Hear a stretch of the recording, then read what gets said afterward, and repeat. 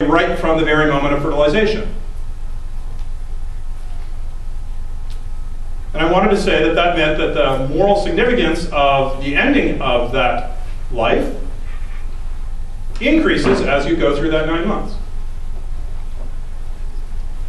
So I wanted to say that there are cases where abortion can be justified. I don't need to say that every abortion can be justified. I don't believe that. I just need to say there can be one abortion that's justified to actually refute my opponent who says all abortions are wrong. Wrong in that special sort of way that makes them absolutely wrong, can never be overridden by other considerations. The hardest case for her, of course, is when the fetus would, if it developed, kill the mother. Stephanie tries to avoid that by making the distinction between killing and letting die. So she says the aim there is not to abort the fetus and save the life of the mother. The aim is to save the life of the mother, and it just so happens that it kills the fetus. I think that's a dodge. I don't think it actually carries any weight at all. And indeed, you could put it back on her in lots of cases. You could say, oh, well, this woman who wants to get rid of the fetus, she doesn't, what she really wants is to have her life back the way it was. So the side effect is that the fetus has to be destroyed, but that's not her intention. Her intention is to get her life back the way it was before. I don't think that's a very good argument either, but it just seems to me that's the parallel argument to the argument Stephanie has given. And that's because this distinction between intending and letting it happen isn't a very good argument. I would be interested actually in considering what Stephanie would think if it were possible for there to be an artificial womb, so that no woman would have to have an abortion. Any woman who didn't want to be pregnant could simply transfer it to the artificial womb and have it do its bit, and the infant would emerge. I just would be interested in hearing what she has to say. A related question is, Stephanie argues for the right to life. Now the problem with the right to life is it's not really clear what it means. Rights are things, I said I don't really like rights, I don't think they're the right moral language to talk about abortion, so I was trying to shift it. That's why I didn't talk a lot about rights. Because rights are things that you hold against others that you can demand of them as your due.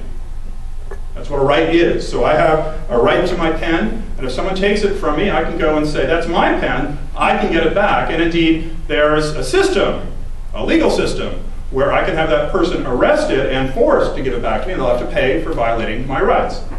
That's the way rights talks work. So what about a right to life? Well, does that mean I get anything that I need to live? I have a right against anybody for anything that I need to live? So I might not have any food, can I just take your food? Well, no, because it's yours. Just because you have a right to something doesn't mean you can force others to give you that thing. One of the things that's central to rights talk, going back to the very beginning of the tradition, where rights were first introduced in our moral vocabulary, is that you have a right to control your body, you have a right to what happens to it. So does the fetus have a right against the woman to the use of her body? And I think that's peculiar talk. I actually don't think it makes much sense. Rights are things that you exchange by means of contracts. You write contracts with one another, where I say, okay, you can use my pen for an hour. This is actually a very nice pen. My sister gave it to me for my graduation of my PhD. So I've had it for a while, and I don't really want to give it away, but I would lend it to you for, say, $50. So we have an agreement, and we trade it, and if you break that agreement, well, then I can sue you. That's the way rights work. So what would be to say that the fetus has a right to life so that it can use the mother's womb, even if she doesn't want it there? It's a kind of a peculiar notion because it makes it sound as if the fetus and the mother are writing a contract where it's like, okay, I'm signing the lease, I'm moving in 9 months in your womb. But no, it's crazy talk, right? That's not the way it works. That's why I wanted to emphasize the complexity of human reproduction and the complexity of our moral understanding of human life, where we start as a fertilized egg and we end as an infant, those of us who actually get there.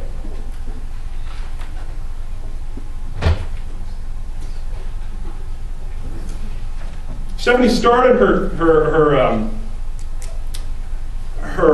remarks today by talking about celebrating being. Now, the relatively easy case, the sort of the thin end of the wedge defending abortion is morally appropriate in some cases is the case where the life of the mother is threatened. The harder cases are ones where the mother's life isn't threatened, where her health isn't threatened, and so on. But the idea of celebrating being. Do we want to celebrate being in pain? Do we want to celebrate suffering?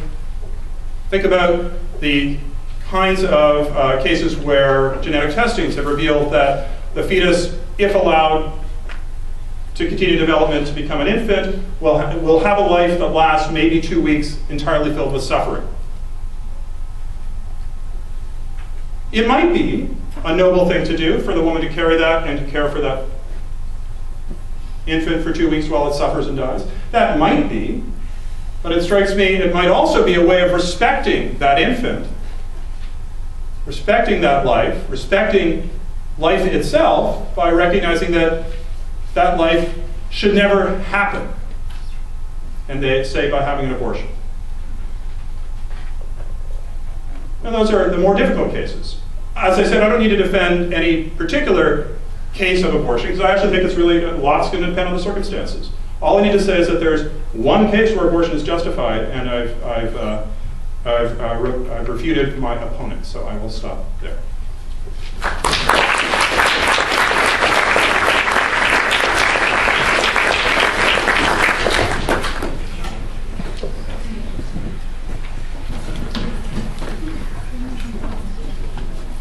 So I can sense a little bit of this. I can sense a little bit of the tension gathering in the room. I would once again ask that everyone just wait. We will have questions very shortly, I promise you. And so, without further ado, I'd like to call upon the first 5-minute closing statement.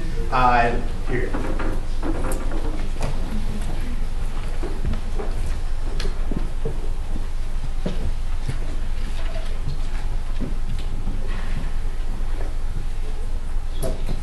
All right, Dr. AInslie calls into question this right to life, but that is a central part of any free society, any democratic society. Is even our own charter talks about the right to life, and one needs the right to life in order to exercise any other right. It is the most fundamental of rights, and we as a society do have consequences for people who take away someone's right to life, as we do for someone who takes away Dr. AInslie's pen. That's why murderers go to jail. And when we question them in trial, we don't question how much their victims were developed, or whether their victims or not were people. We know if they killed humans, they killed someone, and if we can prove that they did the killing, then they go to jail. Now he talks about, if you're hungry, you don't have a right to steal food. But parents have a special responsibility to their offspring that they don't have to strangers. And what we're talking about with pregnancy and abortion is a parent-child relationship. And so the child does have the right to have his or her basic needs met, as a born child does. And if a parent deprives a born child of food, clothing, or shelter, those basic needs to survive, the parents will be up for parental neglect. Why isn't that also the case with pregnancy? A woman, may have a right to do some things with her body, but not just anything. My right to swing my arms stops when I hit you in the nose. So I can't use my body to hurt someone else's body. It's also important to point out that every month a woman's body is getting ready for someone else's body. My body, in terms of my uterus, was designed for my offspring. It's a part of me that exists more for them than exists for me. Also, in terms of him saying he's not going to be precise about where he'd draw the line, I'd say if we're talking about human beings, you've got to err on the side of caution. If you don't know, you don't blow the building up if someone could potentially be inside. So we err on the side of caution. But we don't even need to say we don't know, because I've provided the evidence for how the preborn are human beings. He says, well, let's use the term fetus generically. Well, actually, I think it's an important point to realize the fetus is an age-based classification from the point of the end of 9 weeks to birth, embryos from fertilization to 9 weeks. These are age-based classifications, like infancy is a newborn, toddlers around the age of 2, preteens until about 12, teenagers from 13 to 19. These are labels that we give to ages, but the whole time the individual is a human. All of us can claim having once been 13, 3, an infant, a fetus, and an embryo. None of us can claim ever having once been a sperm or an egg. So if it would have been wrong to kill us when we were 3, it would also be wrong to kill us when we're a fetus and when we're an embryo. Now he talked about saying that because I talked about permitting a salpingectomy that I've given an exception to my case. No, I haven't, and here's proof of that. You can do something besides a salpingectomy for a case of an ectopic pregnancy. You can give a woman methotrexate. Methotrexate is a drug that targets rapidly dividing cells. There is some question that methotrexate targets the trophoblast, which is the pre-placenta of the baby, a necessary organ, in some sense necessary, although external to the baby's body, necessary like the heart. I've written a whole paper as to why methotrexate is not an ethical solution to ectopic pregnancy, because you're saving the mother by way of directly killing the child. So it is possible to intervene in a way that isn't an abortion, which is what a salpingectomy is. Now, in terms of him saying, well, celebrate being, what about being in pain? When people are in pain, shouldn't we kill pain, not people? Shouldn't we alleviate suffering, not eliminate sufferers? That's why we have hospitals and not killing centers. A couple years ago, I was comparing the Rwandan genocide to abortion, and a woman from Rwanda walked past. And I asked her how she felt about the two graphic images I had side by side of children in Rwanda and preborn children aborted. I suddenly became concerned that she would be offended by me comparing these two things, because she told me most of her family had been killed in the genocide. After I asked her how she felt, she looked at the two images in silence. And after about 20 seconds, she pointed to the picture of the aborted baby. And she said, "That's worse. Because at least my family could try to run away." I would say abortion is ultimately about power. We do it because we can. Human rights violations in history are always about power. If 50% of the time the preborn child could fight back and the abortionist would be killed by her, do you think he'd do it? I don't think he'd take the risk. Should we pick on people because they're weaker? Or should we say your weakness, it doesn't absolve me of responsibility. It heightens my responsibility. Thank you.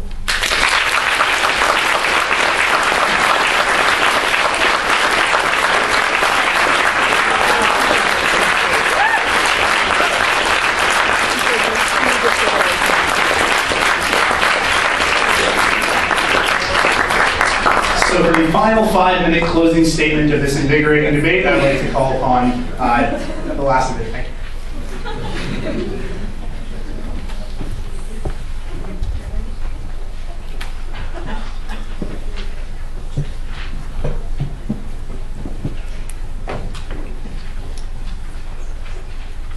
All right.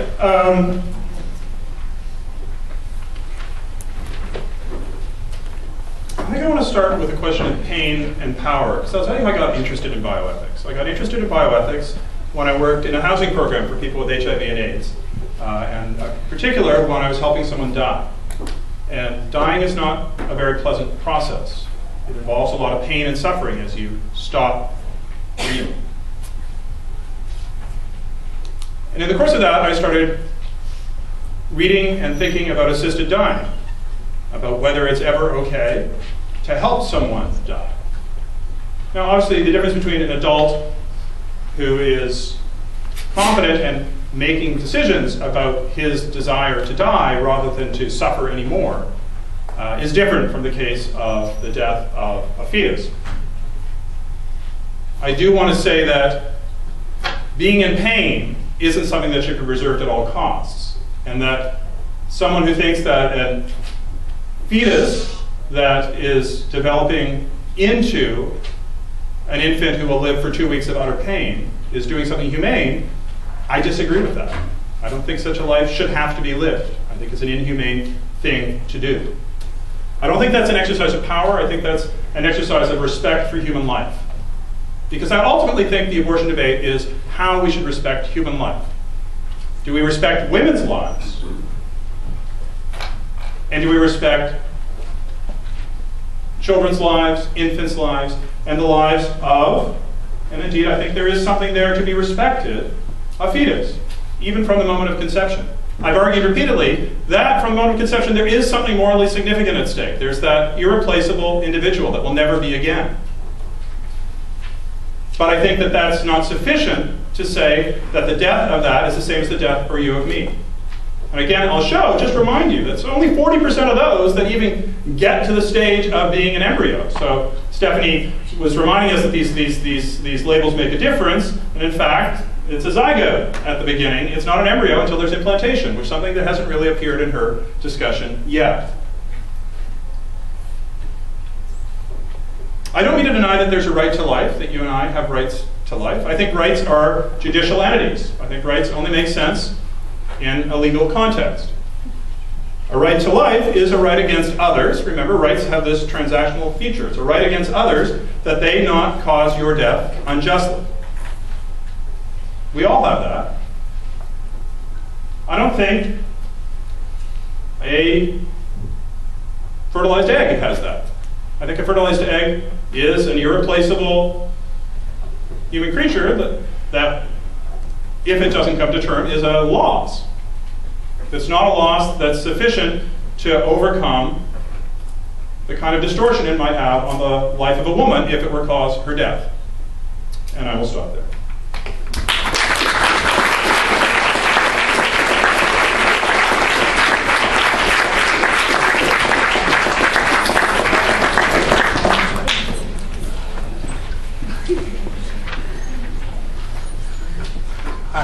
So we're about to enter the part of the debate I'm sure you've all been waiting for, which will be the questions and answer period. So the way that I'm going to have this work, just to start off, is all those who will be asking questions specifically to Stephanie will be on this side, and all those who will be asking questions specifically to Donald will be on this side.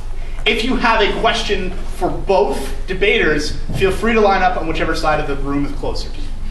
So a couple of things that I jotted down while listening to the debate that I would encourage you to listen to or ignore as you please were some interesting questions. And in debate, we often summarize these sort of ideas in interesting questions. So the first question that I had for the audience is there ever a point of moral relativity which would make abortion acceptable considering the topic?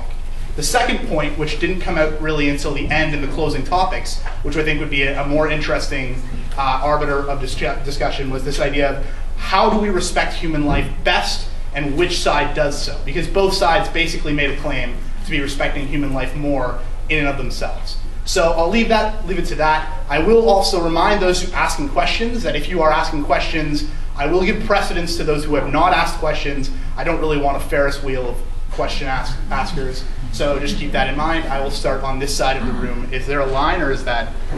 Okay. Hi, Stephanie. I want to ask you something about the film that you showed us today.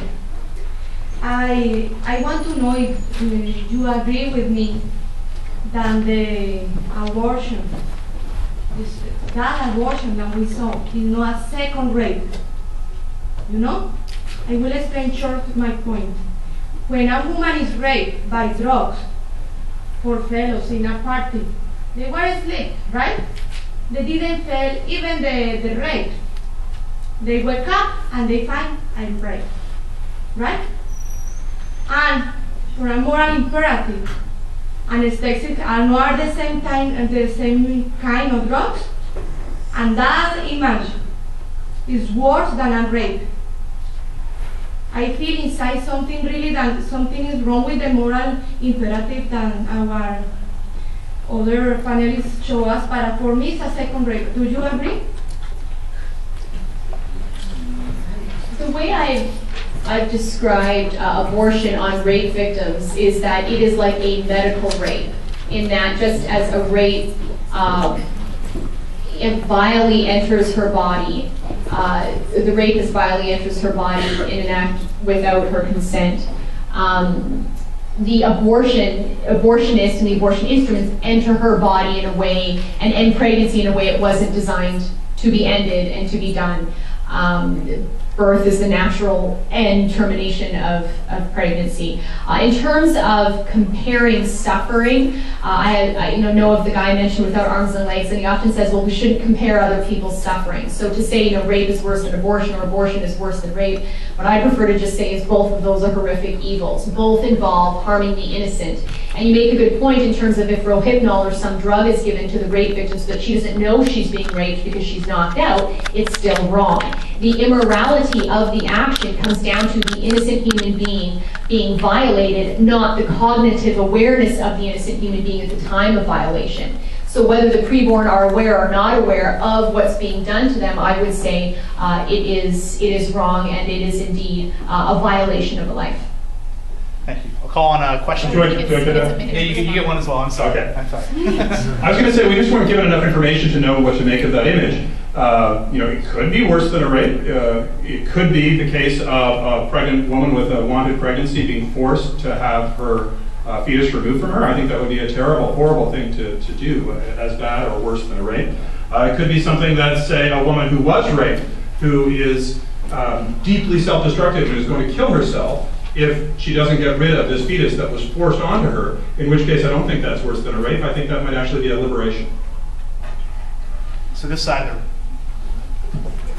So my question is kind of based on a couple, but I think what you said was abortion and the life debate is a personal issue. You think it's so complex that we need to agree to disagree, and it's relative depending on the situation.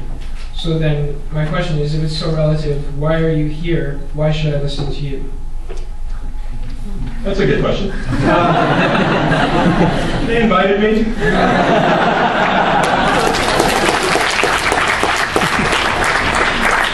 To say something's relative to a situation doesn't mean that anything goes. It means that we have to take into account all the complexities before we make a judgment. And that's all I'm saying. I'm saying that so that there's a relativity of the situation where we have to think about what's at stake. I also think that reasonable people, when it comes to complex matter of morality, can disagree with one another. So, some of you might be religious, some of you might not. Those are reasonable differences. In a state like ours, we tolerate different religions because we respect that on these deep, challenging moral questions, the state shouldn't be in a position of enforcing one particular conception of morality, say Catholicism or Judaism or whatever. So also, I think, particularly in the early stages of pregnancy, the issues that are at stake are intimate questions about the deep questions about what matters in life. So I don't think it's the state's position to tell us what to do. Each of us will have our own considered positions what to do, and we'll have deep thoughts about it. Stephanie will think that any abortion is a deep moral wrong. I might, depending on the situation, I'd have to find out more. So I'm not saying, and one of us will be right and one of us will be wrong on that particular question. I'm not a relativist at all. But I do think morality is complex, and it's something like the beginning of human life is a terribly complex issue, and it's not available for some simple resolution. Notice everything Dr. Ainsley is saying just wouldn't work if we were talking about rape or infanticide or the Holocaust or slavery. We don't say, well, these are complex situations, maybe sometimes these are acceptable. We always say they're never acceptable because innocent human beings' lives are being taken from them, or their basic right not to be enslaved, for example, is being taken from them. So why then wouldn't we also have that same attitude towards the preborn? When he says, let's agree to disagree, I would say that when you are dealing with a moral issue of this magnitude, that's a very problematic attitude to have. Instead, I would say, let's agree that we disagree. Let's agree that our disagreement is a problem. Let's agree that if I'm wrong, I'm taking away perhaps a woman's right, or I'm controlling a woman's life. Let's agree that if he's wrong and I'm right, that he's enabling and allowing innocent human beings to be killed. So let's agree that we're both or all going to think more deeply about this issue. Let's agree we're going to look for the truth. And as I believe it was Tolstoy who once said, truth like gold is to be discovered by removing from it all that is not gold.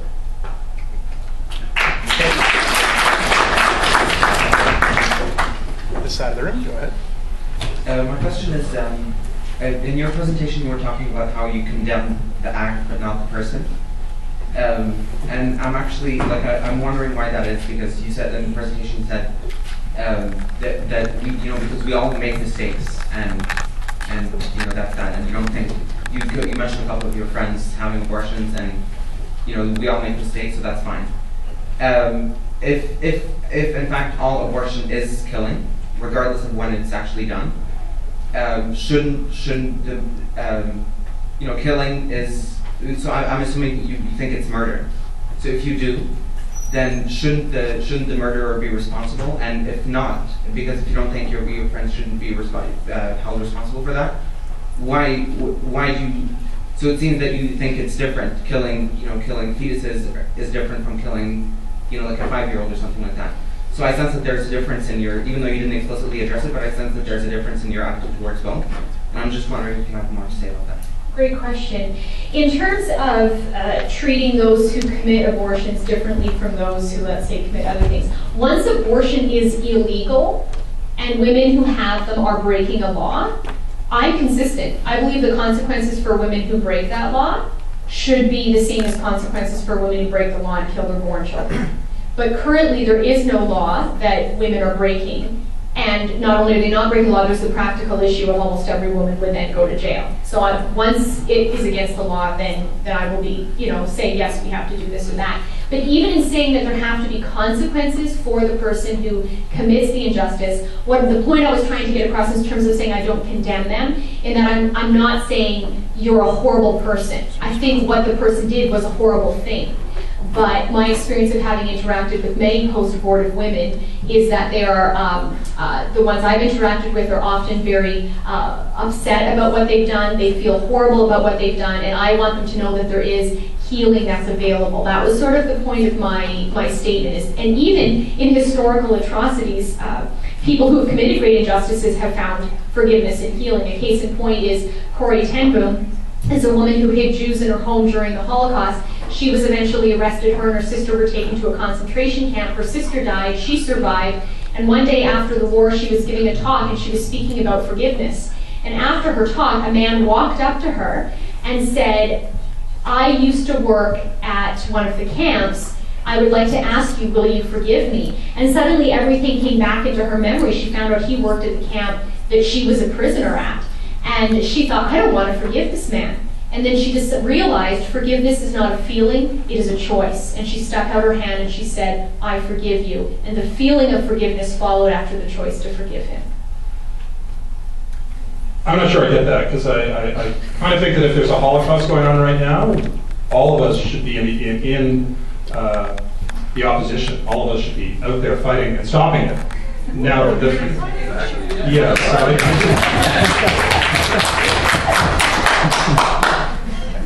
For the sake of expediency, we only have about 21 minutes for questions, so I'd ask that both questioners, the debaters, and take as little time as they can with their questions and answers, and also for expediency, the clapping would be great to hold off until the end. This side of the room, go ahead. I was just trying to figure out the structure of your argument to try to say that there are situations where abortion can be okay. And from the best that I could figure out is that you're saying that there are situations where we don't respond rationally to someone if they have a miscarriage.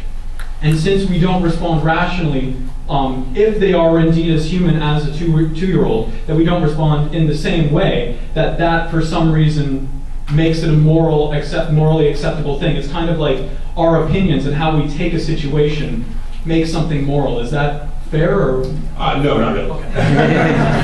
What I was trying to, there's always a question. So how do we argue when it comes to morality? You suggested, one way is to, come up with some fast and hard things. So from the moment of conception onward, and then of course all of our practices are massively inconsistent. So you could just say society is irrational. That's what Stephanie has suggested, and I think that's what you're suggesting. I'm arguing a slightly different way. I'm saying morality is a complex social structure, and there are different ways of investigating it. One way of investigating it is through rational argumentation. Another way of investigating it is observing how it functions in our lives. So I was making a functional argument about the role of and the understanding of morality that's common in our lives. So I'm saying, those 60% of fetuses that never make it to a pregnancy, that the woman never even knows about it, we don't take those to be morally serious. Now you could say we're just irrational. We should all be burying our menstrual pads every month if you're sexually active, because any birth control you might have used might not be working. You could take that line. That at least is consistent. I'm trying to suggest, well, maybe what we can do instead is think back from our moral responses to those kinds of cases and understand what's at stake morally differently. So then I offered a rational reconstruction of our moral practices in light of a different understanding of what's at stake at the beginning of life. The fact that someone may not bury a dead body doesn't mean it's okay for them to kill a living body. So that's what this really comes down to is the act of abortion killing someone? If we have inconsistencies in other areas of our life in terms of how we treat those people, doesn't make it okay to actually kill these innocent human beings. If you think about someone randomly coming in and shooting 3 of us and we die, and if we were to ask ourselves, why would that be wrong? Is it because we're educated, because we happen to be in Toronto? Is it wrong because we're male or female? Or is it wrong because we're innocent human beings whose lives were unjustly taken from them? That's why the courts would put our killer in jail. So if that's why it's wrong to kill us, then at whatever point that we've existed, it would be wrong to kill us. And again, we existed at infancy, fetalhood, and in the embryonic period. Of course, the courts deny that we have such a right, so. All right, I'll take a question from this side of the room now. Hi. I just have a question about the diagram, the spectrum of life that you showed. I certainly agree that life is a spectrum in the 4 areas that you listed, but just because there is a spectrum, I mean, why does it mean that we have to treat each stage the same or view it the same? We certainly don't look at, say, a 12-year-old child the same as someone who's at the end of life on ventilator support. You know, I think, and I would say that when you go back to early life, it becomes a grayer and grayer issue. You can say that the pro-choice group draws this arbitrary line, but I don't think it is an arbitrary line. We base those decisions based on how we're raised, our religious beliefs, our personal experiences, the same way that pro-life people do. I mean, and that's what makes it all so complicated. You know, I mean, I know this is getting long, but I think it would be good if the pro-choice and pro-life side kind of come together and maybe try to define times when maybe we do have an agreement that this is really right or this is wrong, rather than just go try to fight our own side. Okay, thank you for your question. In terms of different stages, sometimes we treat differently. Yes, we do. I mean, when you're 5, you don't have the right to vote. So there are some rights or privileges that we get by virtue of abilities. But I haven't heard anyone call into question the basic right to life. It sort of seems self-evident that it's wrong to directly and intentionally kill innocent human beings. Even if at the end of someone's life, let's say we don't do extraordinary measures, we only do ordinary measures. So maybe there's some medical procedures that will be excessively burdensome and they have no hope of benefit. Withholding or withdrawing those burdensome, no benefit types of procedures isn't the same as directly killing someone. Surely we can all agree that we shouldn't directly and intentionally kill innocent human beings. So that's why it keeps coming down to that, and that's why I would say the most illogical position is a position in the middle. And I remember when I was at UBC, I took a bioethics course and my prof basically said, it's either a human and it's always wrong to kill it, like it's always wrong to kill you and me, or it's not a human, and why would we ever say it's wrong to do the act which doesn't kill the human? So to try to find middle ground is the most illogical position to hold and is filled with holes. So it's either all right or all wrong. I take myself to be an innocent human being, and I do hope at some point someone will directly and intentionally kill me, namely when they do it at my bidding at the end of my life.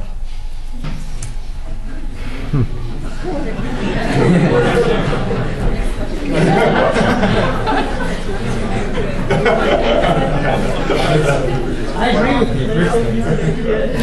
Okay. Go ahead. Okay, sorry. Dr. Ainsley, I know you didn't, like in your initial speech, you said you didn't really want to consider the legal questions as much because you think that it's more of a personal moral question. But it was just, from something that Stephanie said, I mean, the law does have to legislate certain issues of morality, like rape or murder or whatever. Those are questions of morality. So I guess what I'm wondering is that the law has to decide in some way who it's going to protect. And I'm wondering, how do you see the law as drawing a line and saying which human beings are to be protected and which aren't? Because the law can't be based on an emotional response or personal human morals. It has to work out in some rational way. So I'm just wondering what you would say to that. The law, it's a complicated question, the relation between law and morality. We want justice, which is the primary virtue of the legal system, is a moral dimension. So we want a just legal system. A just legal system will be tolerant of people with deep moral disagreements when those disagreements are reasonable. So law hinges on when there's a reasonable disagreement. So that's the challenge. Now, how does the law actually do that? Well, the concern about the law is that the law gets implemented by having 9 people in Ottawa make rulings. And why do they get to do that? Well, they're appointed by the Prime Minister. The concern is that they're going to use their power simply to force all of us to live by their moral codes. And so in an attempt to avoid that, the law in our Anglo tradition draws on a series of precedents as to how previous decisions have been made. So when they think about what everyone in the Charter means, so everyone in Section 7 has the right to life, liberty, security of the person, and the right not to have that infringed upon except in accordance with the principles of fundamental justice. You look at the legal decisions around abortion, they say, most of the time they say, we're not going to decide that issue because it's too much for the law to figure out. We're not going to decide if life begins at conception or not. We don't have to because there are other reasons, namely respect for liberty, that require us to, in the case of the Morgentaler decision, overturn the particular abortion law that was in place in Canada at the time, because that law arbitrarily had little groups of doctors deciding whether or not women got to have abortions. So at the moment we have no abortion law in Canada. There is no law, which is kind of bizarre. I think there should be myself, because I think an abortion at 8.5 months, unless there's something really, really, really serious going on, is something that should be illegal.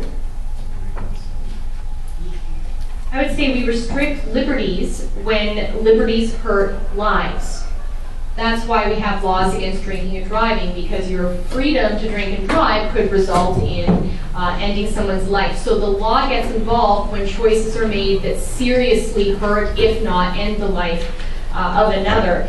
And in terms of just the earlier remark you made, because this is my 30 seconds to make my point, in him saying, at the end of his life, as an innocent person, he wants someone to end his life. Whether I agree with him or disagree with him on that, I bet you anything we both agree that if he doesn't ask for his life to be ended and someone else chooses to end his life, that wouldn't be appropriate. In other words, even if someone says, I want you to kill me, an infant can't tell me that. I can't go kill the infant. I err on the side of caution. Thank you. So I'm just going to be very honest with all of you who are standing here waiting. There is only going to be realistically, and this is being extremely optimistic, 3 from each side that get to ask questions. So if you are more than the third person, just for your sake, it would probably be better to sit down. You can stand up as you like. I can't force you to sit down. But realistically, we're only going to have 3 from each side. But without further ado, I'll call upon you. Yeah. All right. Hi. You showed some pretty emotionally potent pictures in your presentation. You showed Jews suffering in the Holocaust. You showed a black man who was a slave. You showed indigenous peoples who were considered to be not persons, who were slaughtered. And you showed women who were not allowed to vote yet. I'd just like to say that, I'm a sinner, and but I questioned your judgment in you comparing me to a Nazi. And it reminded me of a question that was asked by, I promise you, my favorite guy ever, and I'd like to ask it to you right now. He asked, why do you see the speck that is in your brother's eye, but do not notice the log that is in your own eye? It seemed to me that the comparison you drew was pretty crude at best, and it, at least to me, seemed like a bit of a log in your eye, if I may. Sure, I actually appreciate the question and the opportunity to clarify. Okay.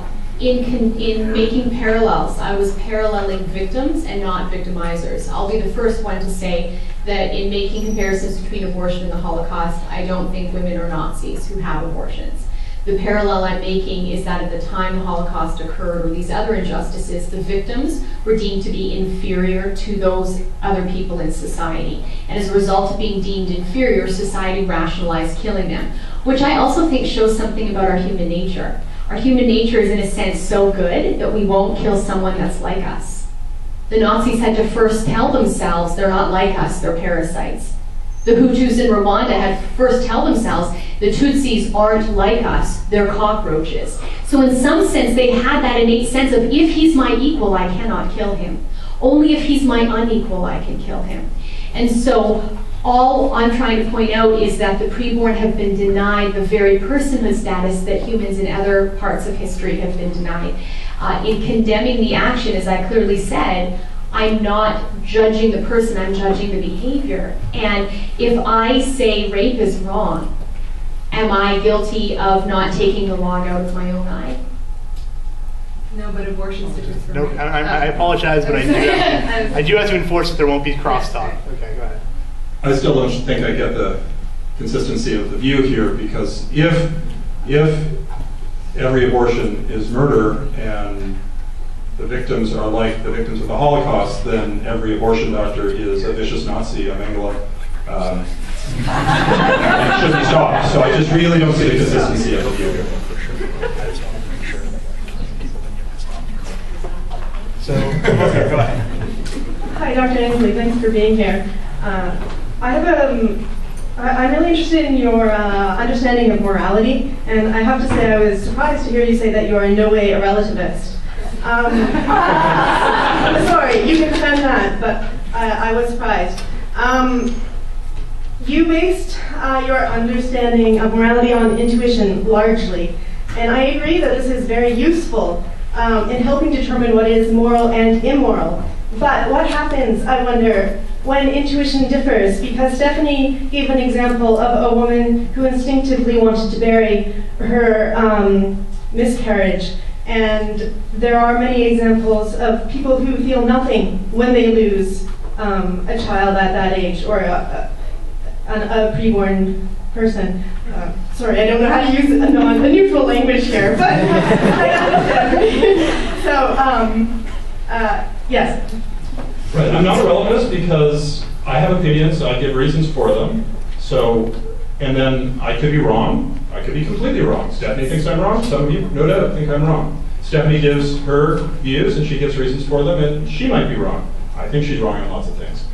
That means I'm not a relativist. If there's right or wrong in moral judgments, that's not relativism, that's objectivism. So what I was saying is that each of us, as individuals, does our best to sort out the complexity of morality.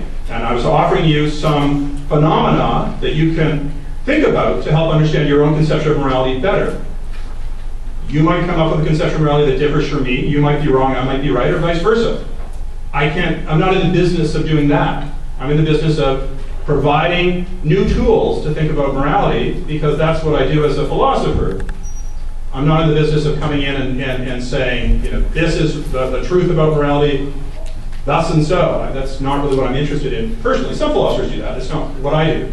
The legal question is different. We need to have a legal order where there's one rule that governs us all. And that's why I argue for tolerance in that room. And so since we're both making claims and claiming what's right and claiming what's wrong, the question we all have to ask ourselves is, who does a better job providing reasons to back up their claims? Who's provided evidence? Who's refuted that evidence? Who's provided clarity? Who's provided consistency? Whose view is non-arbitrary? Whose view is exclusive of certain humans versus inclusive of all humans? And whose view doesn't result in savage inequality?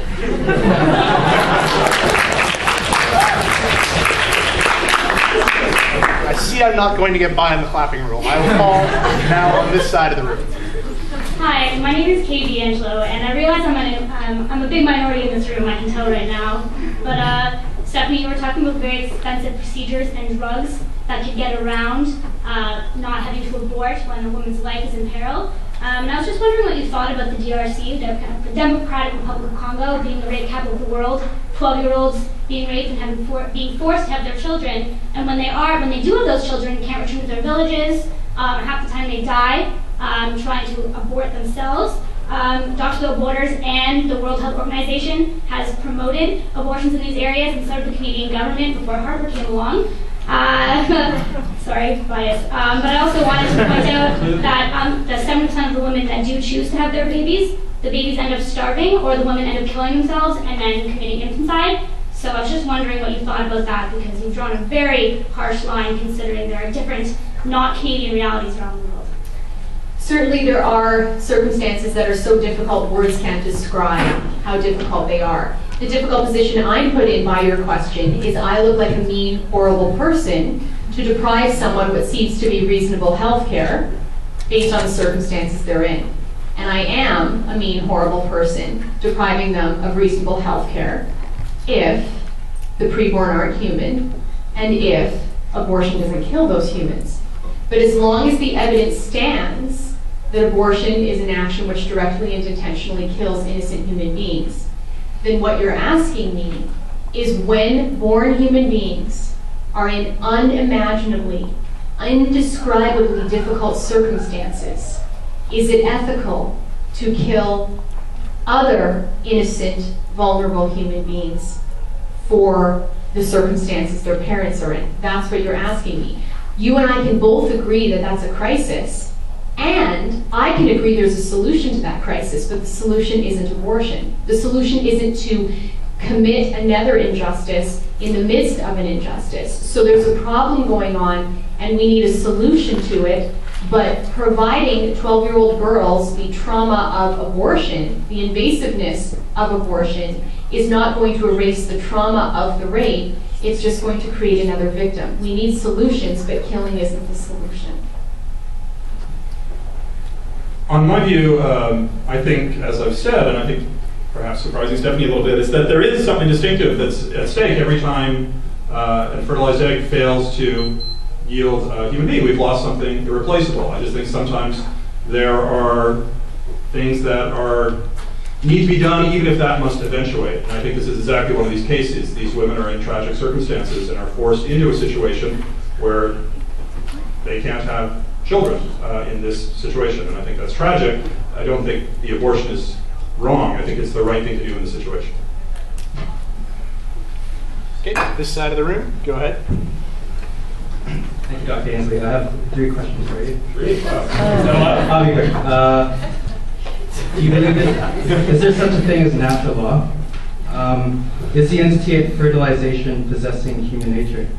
And in the dilemma of when the life of a mother is at risk and she's carrying a child, is that the same as abortion? Since that was much quicker than everything else, I'll... There are natural laws, like the law of gravity and the laws of relativity, and I don't think there's a moral natural law. I don't think you can read off morality from nature. Is there human nature? Yes. And when the life of a mother is at risk, yes, that's abortion, but abortion to save the life of the mother and can be justified. 3 questions was the quickest one. All right, go ahead. Yes, Stephanie, it was a good presentation. I enjoyed your anecdotes. Some of them were very poetic and some not so poetic. But I think there's maybe clarity missing here, and then I think a lot of things are getting confused. There's a difference. Dr. AInslie said numerous times there's a difference between a right claim and a moral claim. But I feel like they're being talked in a sort of same tone that's maybe not useful. Here's an example. You refer to the United Nations Declaration of Human Rights. The tenets of that declaration are not philosophically, morally universal claims. They are right claims that come with qualification. For instance, right to life is you only have a right to life if you don't go around killing anyone you want. Certain situations like that. So I feel that in a situation like this, to make a categorical philosophical claim is, I think, what you're doing by saying that something is wrong. We're not saying something is bad, evil. You're making a categorical claim, and 100% that it's wrong. Hume famously said that any claim needs to be proportionate to its evidence.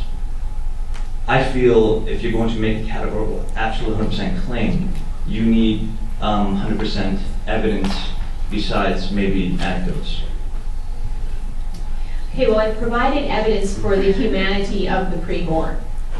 Now, perhaps you're not questioning my second claim in those 3 sentences I had at the beginning. Perhaps you're questioning my first claim, which is that it is wrong to directly and intentionally kill innocent human beings. If you want to call into question that claim, I don't know if I have anything to say to you. Can I just Now, follow up? I'd also like to That's all I'm point gonna out that I use my wording very carefully. I use the term innocent because I recognize there are some people who will support the death penalty because of guilty criminals, or they will support war because of human rights violations in certain countries, or they'll support self-defense, which may involve killing someone. But in all of those cases, you're acting against an aggressor. Even if we agree or disagree on how we treat guilty people, we should be able to agree on how we treat innocent people. And that's why that first premise stands, which is that it's wrong to directly and intentionally kill innocent, keyword being innocent, human beings. I understand. I'm really sorry. I'm not picking and You can choosing. come afterwards, I'll talk to you. I'm not picking and choosing, but I can't allow cross-talk or else we just won't be able to get some more But questions. I think maybe I'm really sorry. I will point out that I have rejected the claim that it's always wrong to directly kill innocent human beings as well. I particularly focused on the end of life involuntary killing, and Stephanie came back and said, what about involuntary killing? I actually think there are involuntary killings that can be justified as well at the end of life and at the beginning of life. So I think her claim that that's an uncontroversial premise is too simple. All right, just to be clear, I'm not trying to cut people off, but it's like, as the moderator, I can't allow cross-talk. I apologize. All right, go ahead. I have a question for Dr. Ainsley. A lot of your talk is framed around women's rights and the women's rights of her own body and avoiding harm and so on. Just wanted to bring in Norma McCorvey. I'm not sure if you've heard of her. You probably know her by Jane Roe. And Jane Roe was the woman who originally brought abortion into the States, Roe versus Wade. And she's actually come over to the pro-life stand. And she's at one point in time filed an attempt to reverse her case on the grounds that it actually harms women. And backing up would be harms them physically. Often they can't have children after. And secondly, and perhaps more life impactingly, it harms them in terms of their mental, their psychological impact. Tremendous post-abortion trauma. How would you answer that? I didn't mean to particularly be arguing from women's rights or women's right to control their bodies. I was trying not to particularly make a rights argument because I think those are primarily legal arguments, and I was interested more in the moral question. But I'll take your question at face value. My bottom line is that if in her considered moral view now, she's changed her mind, she doesn't want to have an abortion, she shouldn't have one. And in a tolerant society, when it comes to these deep, challenging questions of personal morality, we let people live by their own conception of what's right or wrong. So I think the law in the United States is right not to have overturned Roe v. Wade just because she changed her mind. This isn't a relativist view, I'll say. She might have changed her mind from a falsehood to the truth. She might have changed her mind from the truth to a falsehood. I don't know. I do my best of thinking about it for myself. If she doesn't want to have an abortion, she shouldn't have one. If you don't want to own a slave, just don't own one. If you don't want to rape a woman, just don't rape one. But it's okay if other people commit rape or if other people commit slavery. Of course not. We would never say those two claims. I said them. I don't mean them. It was done to make a point. My point simply is, if the preborn human and abortion kills them, it keeps coming back to abortion is parallel to those other issues if it harms innocent human beings like those other issues. It's not parallel if it doesn't. So that's why that's the issue that has to be addressed. And just in terms of Norma McCorvey, as well as Dr. Bernard Avison, who co-founded NARAL, which made abortion legal in the U.S., Dr. Tony Laudatino, three names of people who were major leaders in the abortion rights movement who became pro-life. I know of no major leader in the pro-life movement who has gone to support abortion. So I'll take the question from this side. I can only take this one last question. Dr. Ainsley, you made a moral argument that emotional attachment is key to how we view a moral argument. So I'd like to take that emotional attachment that you put on a woman to her embryo in the first few weeks of life, when chances are it may not implant or it may just spontaneously abort, to my aunt, whom I may not know because she lives across the world. If she gets murdered, because I am not emotionally attached to her because I never knew her, does that make that murder less wrong, or is that no impact? No, of course not. And I just want to be clear about the role of emotions in my argument. I'm not saying because we have an emotional argument to this particular fact that that's what makes that fact wrong. That's, this gentleman over here invoked David Hume, who's my favorite philosopher. Some people read Hume that way. That's a bad reading of Hume as well. Rather, my point was that morality is a complex social structure. We have to try to understand its operations, and one way to understand it is to look at our intuitions about a series of phenomena that we know happen, something that actually has never properly been addressed by Stephanie, which is the fact that all of these, she has this arrow going from fertilization to a 20-year-old, so a lot of stopping points in those very first few days and weeks. When we start thinking about that, we start thinking about what that says about the moral status. How, you could just simply say we're irrational in the way we treat menstruation. You could say that. I just want you to think about how much that would change our understanding of what it is to be a human, what it is to have a human body like ours. Stephanie likes to make her arguments from human nature.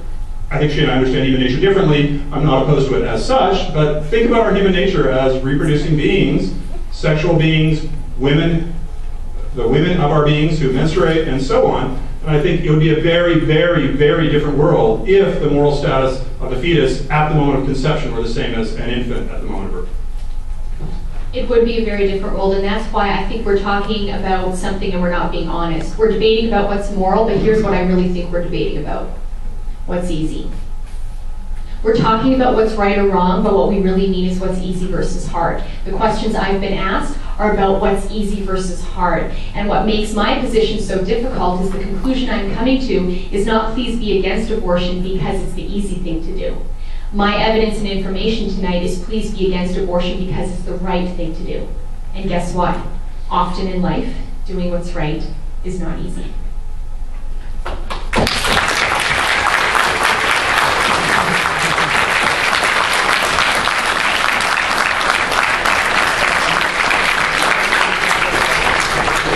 That's the end of my job. I'll now call upon Lucy to end things off. Thank you very much.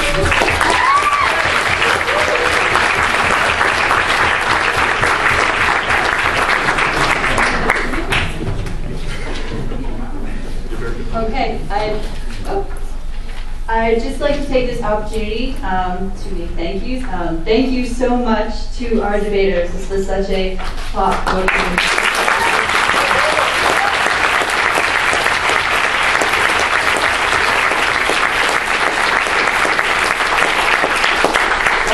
Thank you to our moderator, he was fantastic.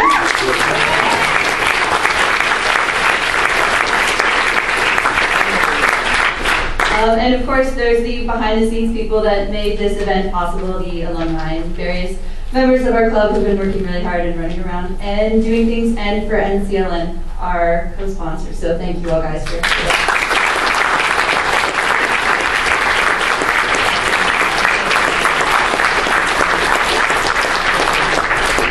So there's food outside if you all want to gather after and hopefully discuss more. We also have a club email list if you're interested in this kind of thing and you want to sign up, please feel free to do so. And yes.